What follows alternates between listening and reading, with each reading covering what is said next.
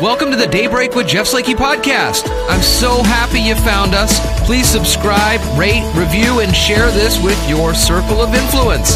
It's a collection of the interviews, news, and conversation during Daybreak with Jeff Slakey on iFiber One News Radio, KMAS, weekdays from 6 to 9.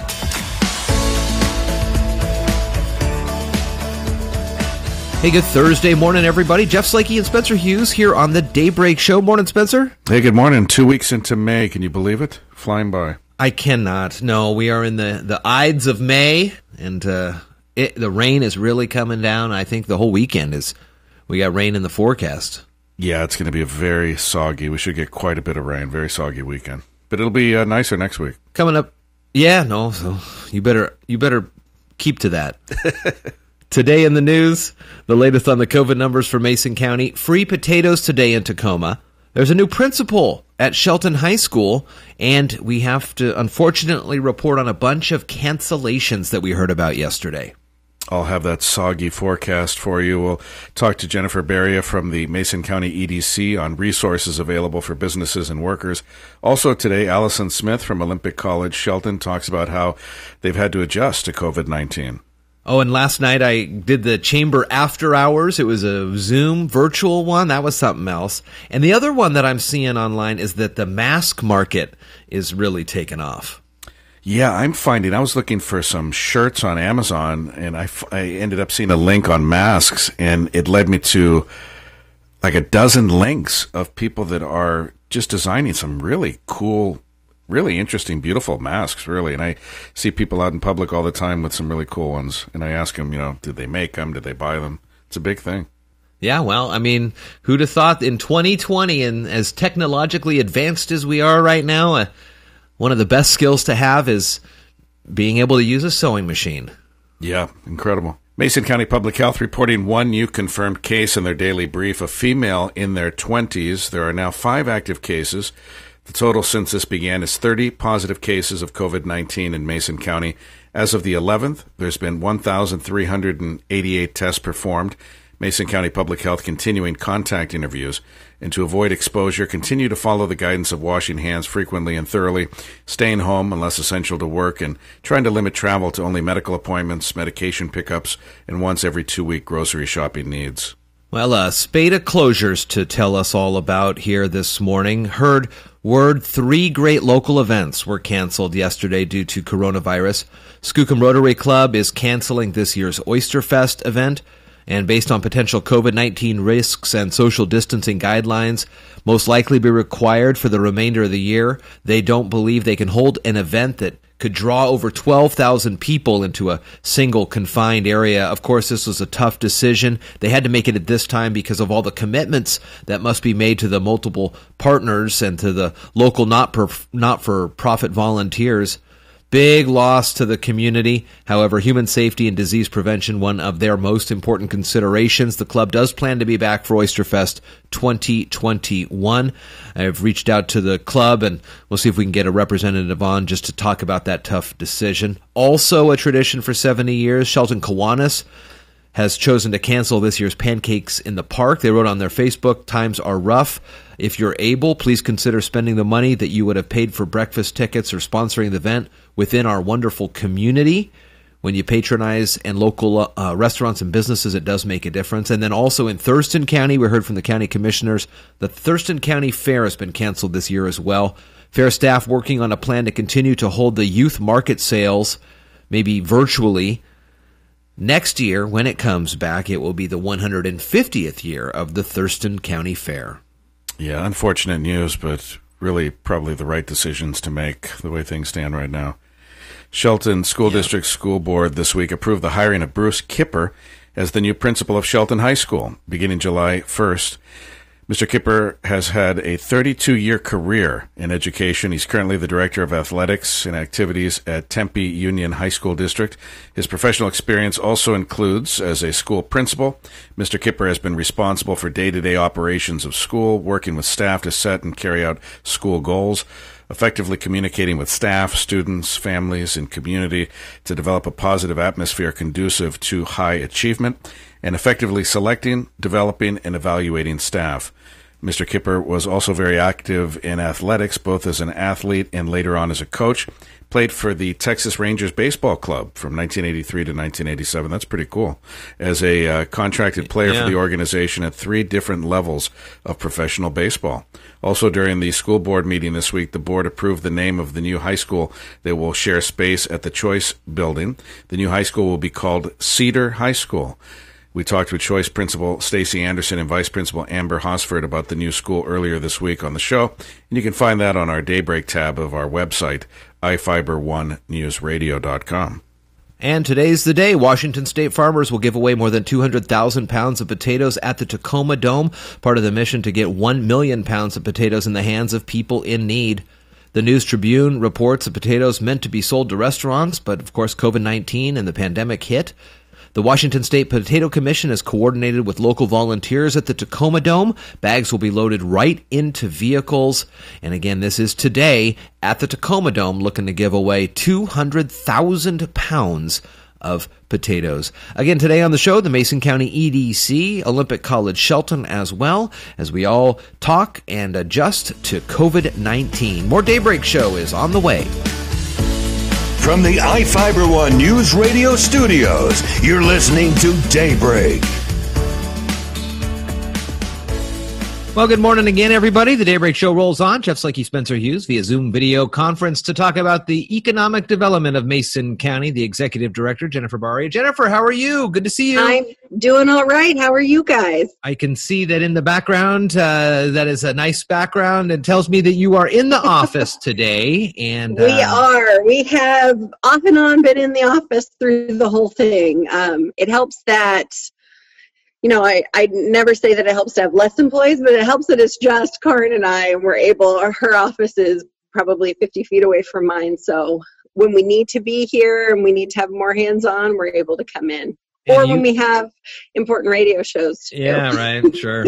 I know that you are in the PUD billing office too, and they've had that kiosk right out front there. The main walk-up has been closed for a while now, but that kiosk, every time I come by into the studio and I drive by there, it looks like people are utilizing that. It seems like a good resource. They are. Dropping off payments in their payment box and really getting familiar with that kiosk. It was excellent that they put it in, although people still sometimes mess up a little bit and put things in the different slots where you're not supposed to put them, so it does get a little bit jammed sometimes. Definitely check it out. Read the instructions on the screen before you proceed. Right. All right, let's head over to choosemason.com. It's the Mason County's EDC website. On there, of course, like many websites, have resources to COVID-19. So I thought today'd be a good idea just to go through some of the things that you have available for not only business resources and worker resources. Business resources, and I talked to Jim Morrell from Peninsula Credit Union this week. We talked about the PPP, the Paycheck Protection Program. Some of the other things that is on here are the Economic Injury Disaster Loan. Is this kind of how is this intertwined with what's going on with COVID? So they were opened for COVID. It allows you to essentially get a loan, an easier process for you to be able to get a loan to help you through the different funding issues that you might come across. The two big ones that came from the federal government with funding for them were the Paycheck Protection Program and the Economic Injury Disaster Loans. We call them the EIDL loans. They were the first one to really get started because they had an amount of that loan application that could be forgivable depending on the number of employees that you had. So you were able to go in and fill out the application, and if you were interested in only taking that advance, you could do that and not go after the loan. So it's essentially both through the Small Business Administration at the federal level. That one is specific to, it's essentially a small business loan, but you're able to get through it a little bit faster and to be able to talk different funding amounts because it is emergency based. So they were able to, that one already kind of sat there. It got additional funding and pushed out. So we've had businesses that have gone after that There is still funding in both of the programs, so it's important for those businesses to know that. If you haven't heard back, just to give you a little bit of comparison, I don't have the EIDL numbers in front of me, but the Paycheck Protection Program in Washington alone, over the last, what's it been, month and a half, almost 2 months, they have processed 50,288 loans, which is close to $5 billion for that Paycheck Protection Program. Wow. So it is a huge number. And in our surrounding, in our surrounding states, we are the highest one that they've loaned to. Oregon's at $3 billion. Idaho's at $719 million. Alaska's at $338. That's the same region. So those are the numbers that I have. That does have a lot to do with where the employees are based. So we do have quite a bit more population and employed people here than, say, Alaska. So that difference makes a little bit more sense. But just looking at the sheer numbers that they've had to go through, systems crashings, they've had to readjust, do different applications for different programs as the CARES Act came forward. A lot of other requirements were listed in there that they then had to incorporate into a system that was not ready to handle quite that capacity, but they keep improving it and moving it forward. Under the worker resources tab there on that same COVID-19 page, there is some more information from Employment Security Department, unemployment insurance. I talked, as I mentioned, with Jim Morrell from Peninsula Credit Union, and he was telling me about the increase of unemployment. It's fraud, basically, where somebody will use like my name, for example, and apply for unemployment insurance. And I think they had some reports and cases where employees of theirs, he'd get the phone call, hey, is so-and-so employed there? They fill out a claim, and he looks down the hall and he says, no, they're still here. They're still working for us. This is a terrible turn of events. It is a horrible turn of events, and it's one of those things that just irritates me, because all of the work that's going into making sure that the people that are actually unemployed gets the funding that they need to then have their identity stolen, their ability to, even in the future, access those dollars, or the business. Maybe that's something that doesn't correlate with people, but when the business pays out in a normal circumstance, not COVID related, but in a normal circumstance, when the business pays out those unemployment dollars, there's an increase on what it is that they have to pay back to kind of balance out the system. So you have somebody who is terminated, who is let go, who's accessing those dollars. That business is then kind of increased payment to help rebuild what it is that they have available. When you have these fraud, these people going after money, you are impacting your businesses, and not just your individuals, not to mention all of the work that they have to do now that somebody has their social security number. Somebody can not just even go after unemployment, they can open credit cards. They can, at this time is just so precarious anyway, that to add that additional worry into it, I think is just, it's really disheartening. It's really, it's terrible when I heard that news. And so there is links on that site on your page, choosemason.com, under COVID-19 resources for worker resources. On that information for workers, also links to the IRS, of course. We still have to remember that eventually it'll be tax time again, whether or not it's going to be the end of July or whatever they said, or even extended further there. So it's just a tough time for everybody. It looks though that businesses, workers, the general population seems to be gathering around, supporting each other in as best as ways as possible. I mean, that's kind of how we've built things. Right. And I think as we move forward through the governor's reopening plan, those different phases and the different levels that businesses are going to be able to open, what businesses are going to be able to open in phase 2, in phase 3, and in phase 4, really looking at what we can still do to minimize those impacts.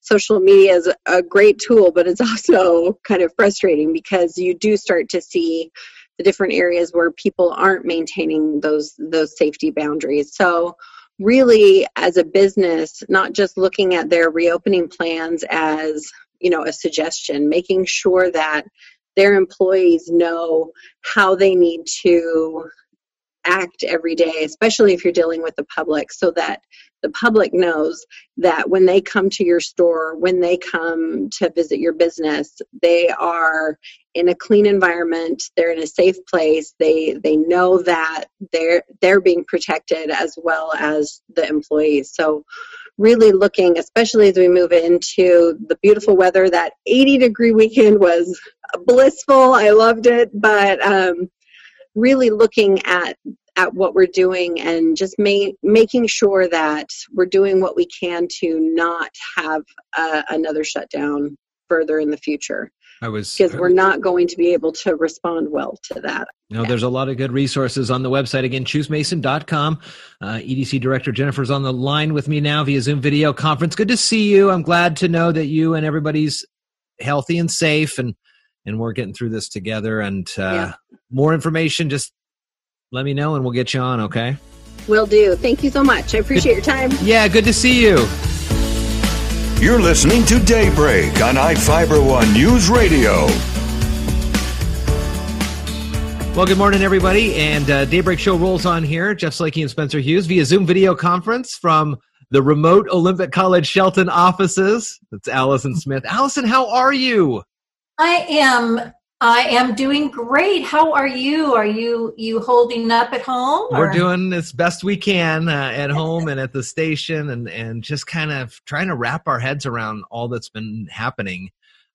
Good opportunity now to catch up with you and things that are going on with Olympic College Shelton. I think a lot of folks, as this crisis started, a lot of the focus, rightly so, is on the kids and through the elementary, middle, and high school education experience, because they're unable to fend for themselves. In the sense that the parents need the information, the parents need to be able to access the stuff online and things like that. And then when you graduate high school, you're an adult, and so you should probably try to figure these things out yourself. But this is a tough time right now.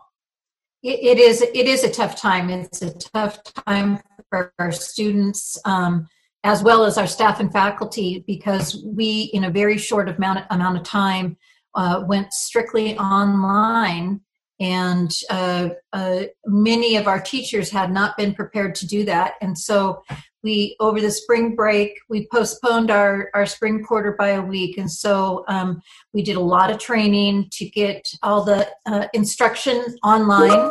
And we also offer different services, all the student services virtually online. Olympic College Shelton will be starting our virtual office hours next week.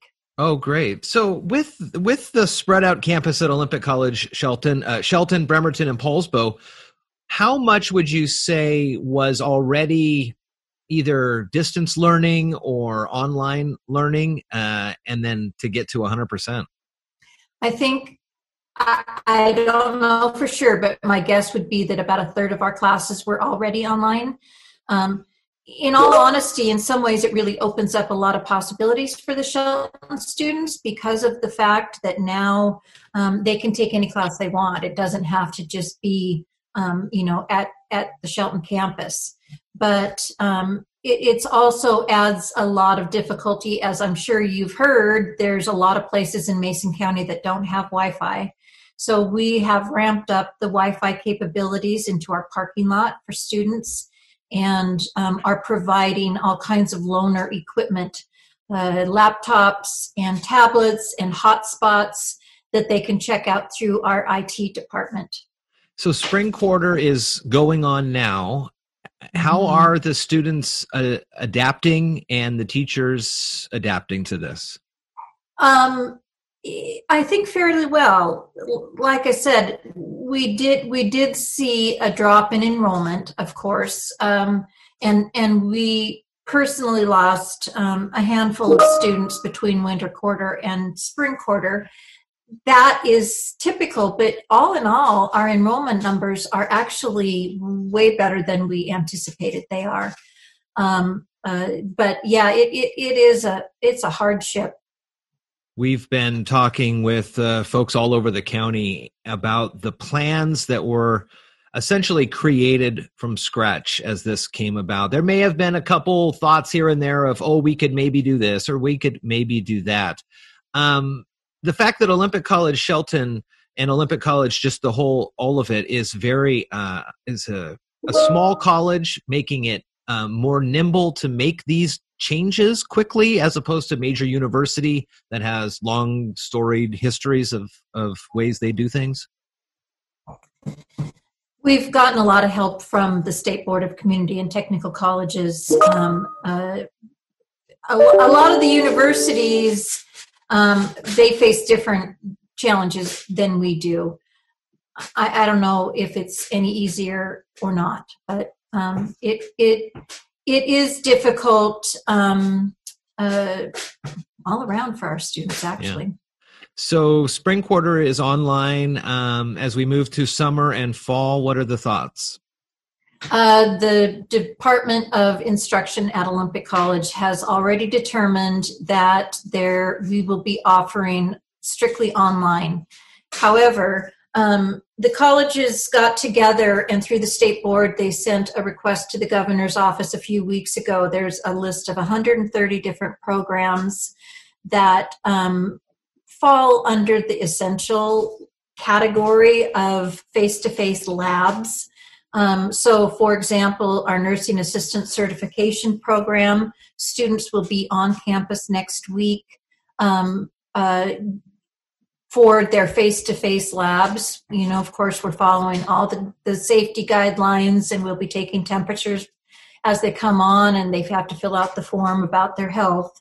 We're requiring masks, and currently our entire campus is bagged up and sanitized. Basically, all the furniture is covered. But he did approve those 130 different courses, one of which is the flagging certification and forklift certification that we offer in Shelton through community education. And we're actually holding our first flagging class this coming Tuesday, May 18th. And it will also follow those same safety protocols. But, this is the time of year, and especially since construction has been opened up, that we need to get those flaggers certified so that they can keep the traffic safe.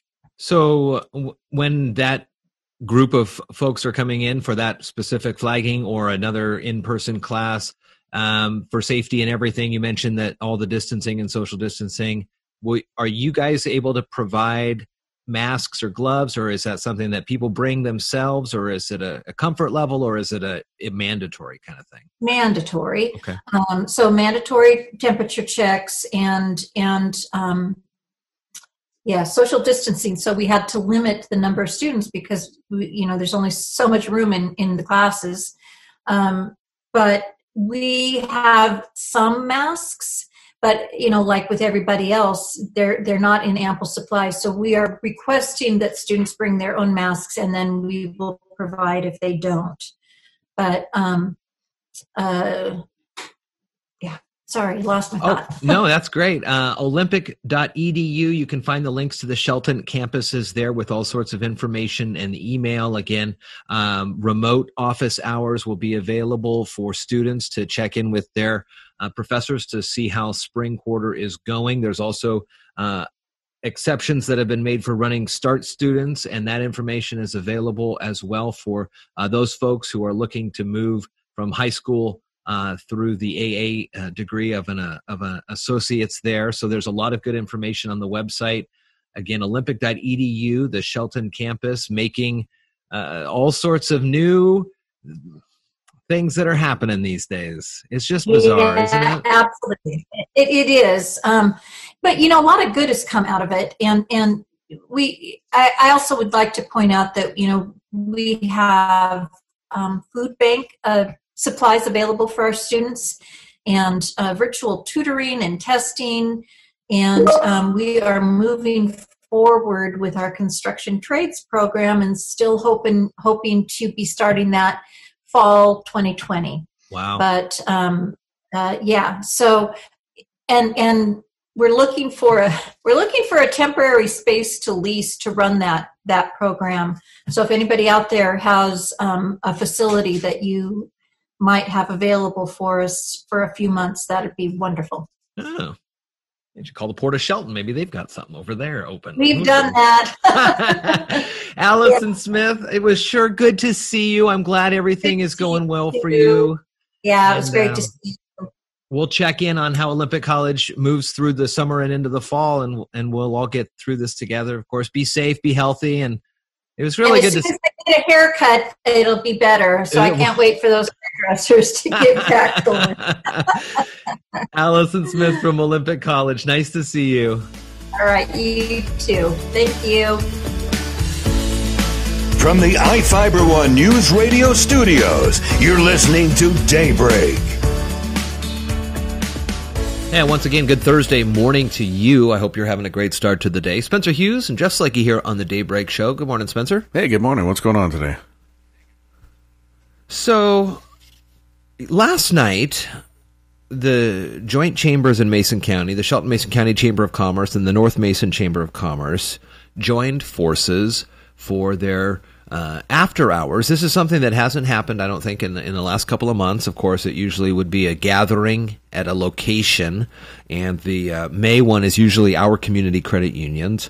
So they were still the host sponsor, but Heidi McCutcheon and Pam Voles from the Chambers and Bert Fisher from OCCU, they worked to do this Zoom video conference chamber after hours, and it was pretty darn cool. First thing I gotta say is the ingenuity to get this figured out, to provide this for the members. It was cool to see everybody in there. There's probably about 50 people, and I didn't know this, but you can break out into like sub rooms on Zoom.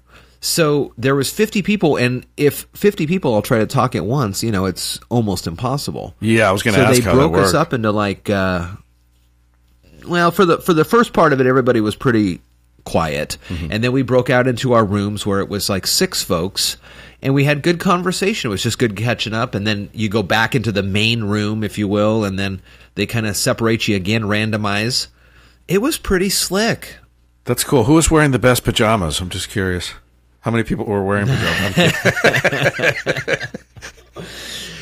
I'm not telling tales outside of school on that one there. Yeah, I was going to ask how that worked, because that's pretty cool that you can do that you can kind of funnel yourself in it's almost like a regular seminar then, where you break out into groups. I mean, a lot of companies do that. Yeah.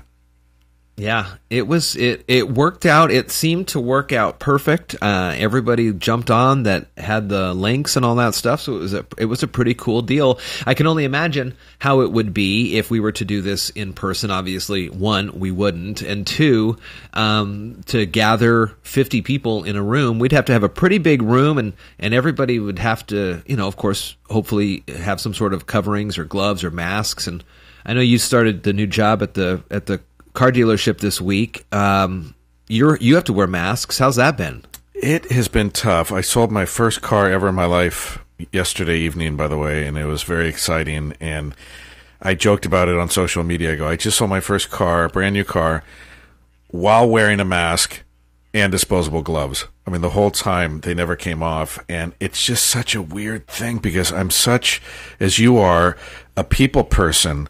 I mean, I think about all the events you've emceed and all the places you've been. Imagine if we were still doing that, but you had to MC and tell your jokes and do all the stuff you're doing, leading the discussion while wearing a mask and wearing creepy gloves and stuff. It's a weird vibe, I got to tell you. It's a necessary vibe. I'm not downplaying that. I'm not belittling it. We have to do what we have to do to be safe. But the customers clearly don't like it. The salespeople don't like it. Nobody likes it. We're all praying for the day when these masks can come off and the gloves can come off, as they say. but it's just a weird experience. But what I have noticed on the positive side is people get very creative with these masks. I mean, these folks were big college, sports fans, and they had it's cool. You have your teams on there. You've got your patriotic people with their red, white, and blue. You've got people with their favorite designs, people with their sewing machines being really creative. And those like me who can't sew, Amazon's got thousands of these things. They do. And the other thing is, as we're talking about this, and I'm thinking ahead, eventually we're going to be gathering in groups like at sporting events. And a lot of folks will opt to wear masks. And I've seen some really cool Seahawks masks, for example.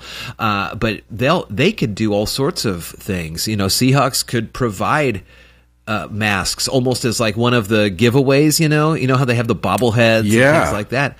I mean, that's the next thing is a branded, I think I saw like a Colgate mask the other day. It's smart. Companies now are going to start branding themselves. It's very smart because people are, they're still getting in that contact, even if it's 6 feet or whatever, but it really lends to people sharing their personalities. But you're right, companies are getting smart, and if everyone's walking around, think about it like the car dealership. We sell Ford or something, we're all walking around with Ford ones because Ford wants us to, or right. Dodge Ram wants us to. On Tuesdays we wear Dodge Ram masks or something. I don't know, but people, the sky's the limit. It's a whole new thing. It's a whole new thing. The other one too is I love how ingenious people are and how quickly people's ingenuity comes to the surface. I saw a mask yesterday on Facebook, and it had a little flap on it, and you're like, what is this? And so you open the flap, and somebody has put in there a hole with a grommet around it, and you can stick a straw in it and drink out of the straw without having to take your mask down. You just open up this little flap. I thought that was cool. The size of a postage stamp. I saw that. It was really cool. And at first I thought it was a spoof, like a Photoshop thing where people are, they've done all sorts of funny things with these masks and memes and stuff. But this is an actual product that Macomber, makes, this lady Ellen Macomber designed them. She made 40 masks in the first week, $30 a piece, and they sold out within 30 minutes. And she's making more of these things. So it's a real item. I thought it was just a joke at first. Yeah, and this is a whole new market. We talked last week about jobs that people will have in the next couple of years that have never even been invented. Contact tracers, mask makers, all sorts of things. The new horizon is here. It's pretty fascinating. There's a lot of great patterns out there, and like you said, it really shows off your own personality in a new way. I think it's almost like the tie. It's almost like the necktie for everybody that, in the beginning it was just like you had a blue tie, a red tie, a yellow tie, and then you had the Jerry Garcia ties. I had some of those back in the 90s, and people really started like, people, Rush Limbaugh and other people, like they made their own ties, they had their tie lines, and I think that's what's happening. You're not even talking about the best ties out there, the extra long Trump ties. Everybody's got ties. Everybody's got sad. You ever seen those? They're long. I had one once many years ago, and it was long. I don't know which ones. Yeah, that's a whole thing too with the masks, like how people wear them versus kind of high, low with the ties that would like end up at your belly button, or the ones that would go all the way down past your zipper. And yeah. That's a whole new world out there. All right, more Daybreak Show is coming up here. Good Thursday morning to you. Thank you so much for listening to today's Daybreak with Jeff Slakey podcast. Again, I'm so happy and honored you found us and chose to listen. Please subscribe, rate, review, and share this with your circle of influence. It's a collection of some of the interviews, news, and conversation during Daybreak with Jeff Slakey on iFiber One News Radio KMAS, weekdays from 6 to 9. Thank you so much again, and talk with you next time.